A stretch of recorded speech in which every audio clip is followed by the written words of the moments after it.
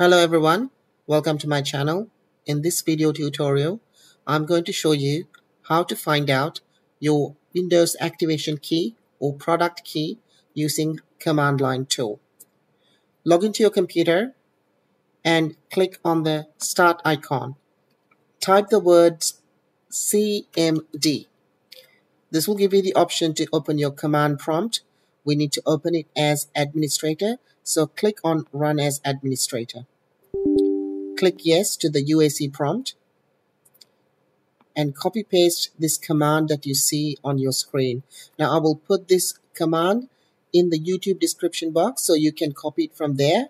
So I'm going to copy this command and paste it and hit enter. This is going to show you your Windows product key right where the mouse pointer is.